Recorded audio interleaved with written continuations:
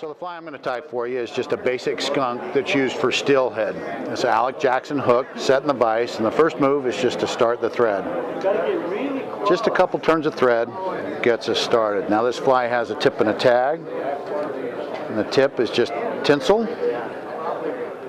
So we'll secure the tinsel in right at the bend, and then we're going to take that tinsel down the bend. You want this tinsel as you go down, each turn just butting up with the next. Use your thumb to keep it tight.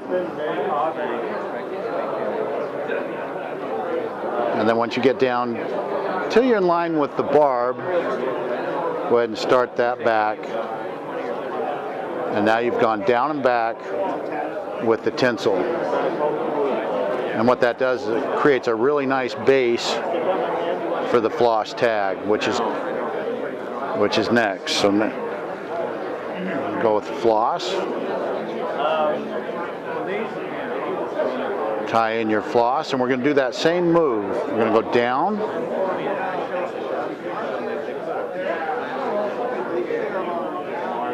And back with the floss.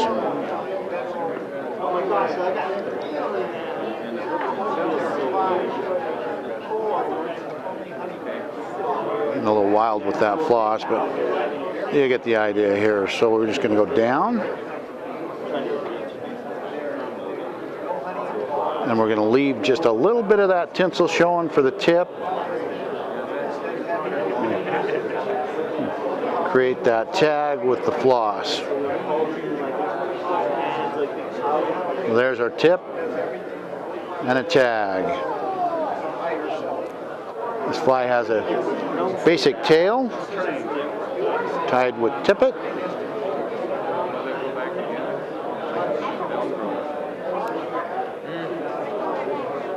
You just want some fibers from the tippet feather of golden pheasant.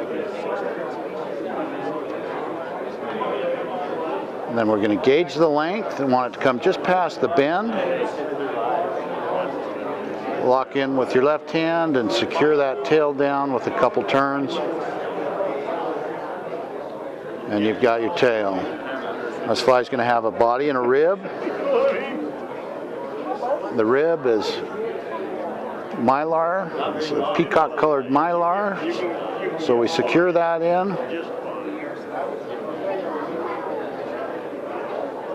And then build a loop out of thread for our dubbing. I'm going to spin dub the dubbing.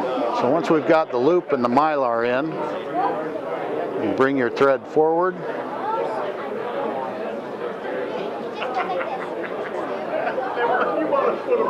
And then we're going to load this loop with our dubbing. Just hang on to that loop.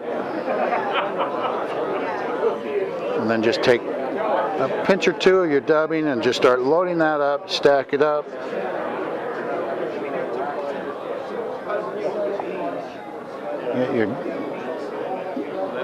It's called spin dubbing. We're going to spin that loop now and secure that dubbing into that loop. Just give a good hit with the turbo. And there we've got our dubbing ready to go forward. So now just make sure you get right up against the tail and the tag, and we'll just bring that dubbing forward for our body.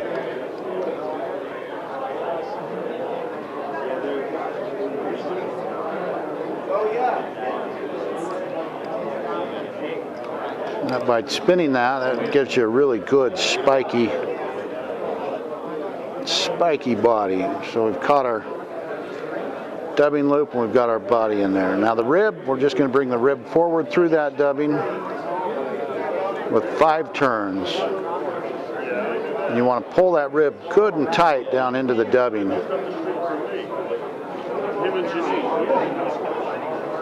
Try to get those segments all the same. And then just a couple securing wraps, and you've got your rib. Now to clean that body up a little bit, you can just take some Velcro and hit that dubbing with the Velcro, and that'll pull it out and spike it up even a little bit more. So tip, tag, tail, and a body, we're ready to move on. So the next move is to put the collar on. And we're just using a hackle here. This is slop and hackle. I've stripped all the fluff off. And I'm going to just take and pull those fibers back. Clip a little notch in, and then I'm going to just take that notch and secure it right down onto the hook. And then to hackle this, you want to fold those fibers back with each turn.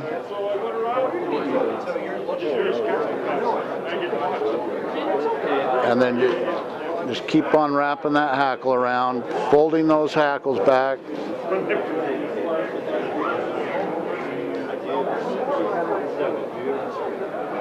All the way, and by preparing this feather right, you should be able to just end right on stem, so all you're tying down at the end is stem.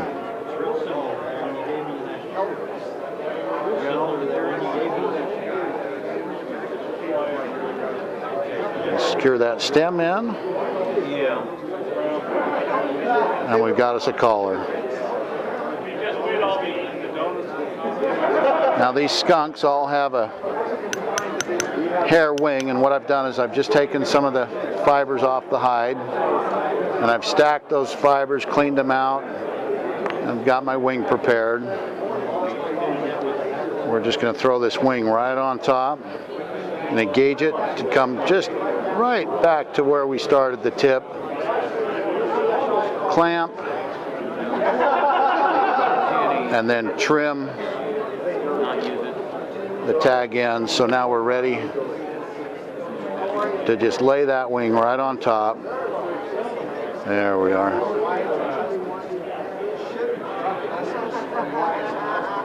A couple really firm turns to get that wing seated.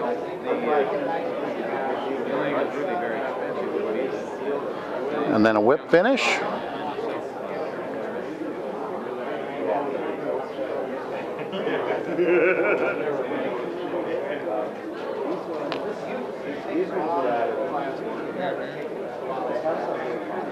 A little bit of head cement on that, and you've got a skunk.